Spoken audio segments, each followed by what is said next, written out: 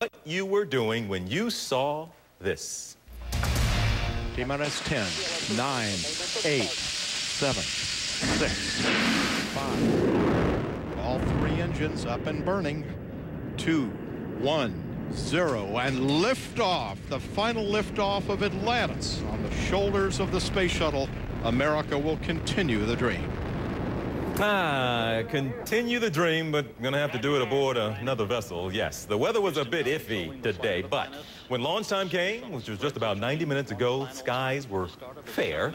The crowds were huge. Emotions were sky high today, and what they were calling a sentimental journey into history, as NASA was calling it. It got off to a pretty good start, as you see there, but there was a tiny hiccup that stopped the countdown clock at 31 seconds. But after that, it was all good. Now, moments from now, NASA will brief us all on Atlantis' 8-minute trip into orbit and its pursuit of the International Space Station, where it'll drop off supplies and come back to Earth 12 days from now. That will be on July 20th, which will be the 42nd anniversary of man's first steps on the moon. Since the first shuttle took off in April of 1981, 5 orbiters have flown 135 missions with 359 crew members. The 135th and final mission has 4 crew members, the fewest we've seen in years. The shuttle fleet has traveled more than 500 million miles, and that number grows as we speak.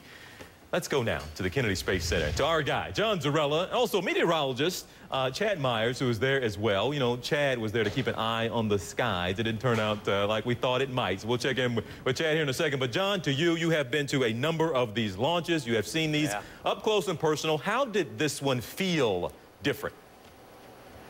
First, you know, I think I've traveled 500 million miles just up and back from South Florida to the Kennedy Space Center over the last, 25 years or so.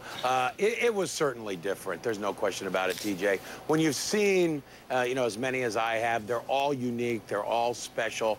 But then when you realize that in all those other times that I've seen them, I've known there's another one coming down the road. Yeah. And now, that's it. There will not be any more launches of space shuttles from the Kennedy Space Center, and that, is one of those things that just sits there and it kind of, sits in the pit of your stomach, and you were mentioning at 31 seconds, they actually stopped the countdown because there was a concern, a sensor had failed. They weren't sure that a vent arm had actually retracted. They got a visual look at it, and they were able to go ahead and pick up the count again. But, right before liftoff, before they lifted off, there was an exchange between the launch director and Christopher Ferguson, the commander. And here's what Chris Ferguson said just before launch about this special day. The shuttle's always going to be a reflection of what a great nation can do when it dares to be bold and commits to follow through. We're not ending the journey today, Mike. We're completing a chapter of a journey that will never end. You and the thousands of men and women who gave their hearts, souls, and their lives for the cause of exploration have rewritten history. Let's light this fire one more time, Mike, and witness this great nation at its best. The crew of Atlantis is ready for launch. Until today, there was not really any question that the United States was in the space business with the shuttles, that iconic flying machine that it is. But now, there's still some real questions down the road as to, the United States' future in space. You have NASA insists it's going to continue forward, going outward. But, money, budgets, the national will, it's going to be an interesting ride for the next 5 to 10 years to see where NASA is now that the space shuttle is retiring. TJ? And John, tell us as well, you said that that hiccup at 31 seconds during the countdown, but after that, it's all good? Yeah, all good. It was smooth, and I'm sure the mission management team in this briefing will discuss that hiccup, and then they'll be just sitting there. I am sure they will be grinning ear to ear that they got this vehicle off the ground on time with the 4 crew members on the way to the International Space Station. A rendezvous on Sunday morning. They're delivering thousands of pounds of supplies, and then they're going to be taking back some stuff when they come back to Earth, stuff that's no longer needed up on the space station. So, still 12 long days ahead. A lot of work for the crew on board Atlantis before they make a return here. What's going to be interesting, TJ, is that when they come back here, NASA is planning at this point, once Ferguson calls wheel stop, shuttle lands on the runway, they safe the vehicle, they're going to allow the thousands of space workers here who are here to go out there, to touch the vehicle, to be right out there on the runway,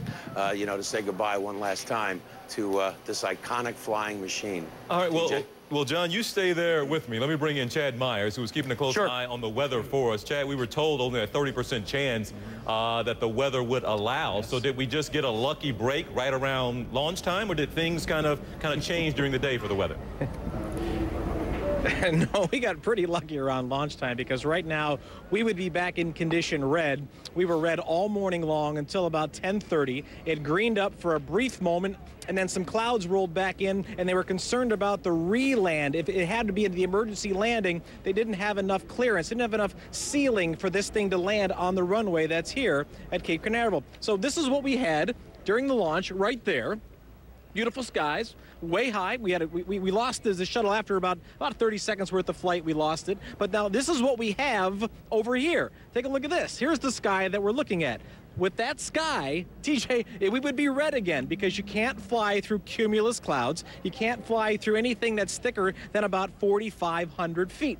And that's because you can't get water in those tiles or in the cracks between those tiles, because all of a sudden, if you fly through rain or if you fly through a cumulus cloud that has water in it, you wet down the shuttle. A second later, the shuttle is 70 degrees below zero, and you don't want that water to freeze in between the tiles. Obviously, you know what happens to potholes in Minnesota when it's freeze-thaw, freeze-thaw. You can't do that to a shuttle. Too important to keep those tiles on the shuttle. You don't want potholes in your shuttle, that's for sure. We're back to what we would be red, so we had a condition green for about 40 minutes. That window was big enough and right in time for the shuttle to take off today. And Chad, same kind of rules apply, weather standards for the landing that's coming in 12 days? A little bit even, I would even say a little bit more conditional, I would say, on the rain factor, because it's a bigger circle. Right now, all we had to do is shoot this thing straight up. When we land this thing, it has to be very dry. You can't have any showers around it. Think of a dry day in Florida in the summertime. Don't happen very often, really. I mean, you have to go out to Edwards. Sometimes you have to go one time to White Sands, but you cannot fly the shuttle because it's screaming hot. Thousands of degrees. You can't fly that back through a rain shower. So the criteria even a little bit more tense, a little bit harder to get through to land this thing back here in Kennedy, but they have a big time. You know, they're going to have a big time party when this thing finally does come back here. All right, Chad Myers, we appreciate that breakdown. Good explanation there for us. Chad, good to see you as always, and thanks as well to our John Zarella. It's 8 minutes now past the hour. Our sound effect is the launch of the Space Shuttle Atlantis. It's a journey shaped by triumph and tragedy, defined by decades of innovation, exploration, and discovery. Gone for main engine start. We have main engine start. That's 30 years ago.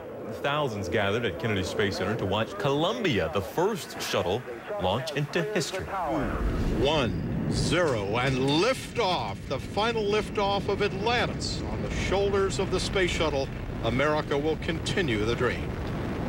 Well, today, it's estimated almost 1 million people came to witness the end with Atlantis. Our Carol Costello was there for the launch with the crowds. Carol, you help us. Did it feel like 1 million people? I know it's empty there now. People have cleared out. But did it feel like about 1 million people were there earlier today? TJ, it did feel like 1 million people were here. It was amazing. I'll tell you what those million people are doing right now. They're driving. Take a look at Route 528. That's everybody returning from Cape Canaveral back to their hotels, back to their airports to go home for the day. But I am telling you, TJ, just to be here, and this is just alongside the road off 528, you can see it. I mean, look that way. You can see the water, and clear over there in the distance. That was where the space shuttle took off from. The very moment it did. Actually, we have some video to show you of the very moment it took off. People were chanting, USA, USA. They were cheering. I'm telling you, it brought a tear to your eye. Look. 0 and liftoff.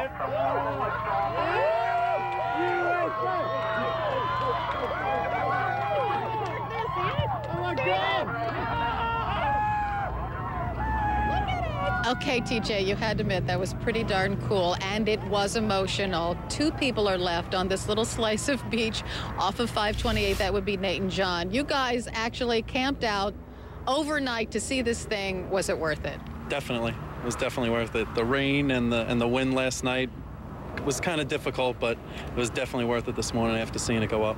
So when you saw the flame shooting out of the rocket, what went through your mind? Oh, it was amazing. I mean, I was standing on top of the car screaming and yelling, and I was almost overtaken with emotion. It was just awesome. So Nate, when people started chanting USA, USA, what went through your mind? Oh, it was just pride. I mean, you know, I'm really proud to be part of this country. It's the best place to live in the world, and wouldn't want to live anywhere else. Where else can you see things like this and just pull up on the side of the road, you know? But this is the last shuttle launch, the last shuttle that you will ever see, probably in your lifetime, taking off. So it's kind of what, bittersweet, sad? What goes through your mind when you think about it like that? Well, I'm really grateful to have experienced it. And, you know, I have a sense of hope that it won't be the last. We've made a deal that next time a manned launch does go up, which could be in the future, we'll be here for it, so. Oh, so you'll be in a tent in the rain, sleeping overnight? Maybe we'll plan it a little further ahead in advance. Maybe. Thank you for waiting around. We really appreciate it. So there you have it, TJ. It was a beautiful moment. A bittersweet moment, especially for this entire area, because if you think of towns like Titusville, which is about 15 miles up the road near Cape Canaveral, that's where a lot of NASA employees work. 15,000 people will be laid off because this is the last shuttle launch. So the moment for people who live here, who work here, bittersweet. They made a lot of money, you know, today because of the shuttle launch, but this is the last time. Well, they will come up with the next big thing down there for the folks in Florida. Carol Costello, we appreciate that. Glad those guys were able to stick around. John, yes, they will. They'll be there. Glad a couple guys stuck around there as well. Carol, good to see you as always. Thanks so much.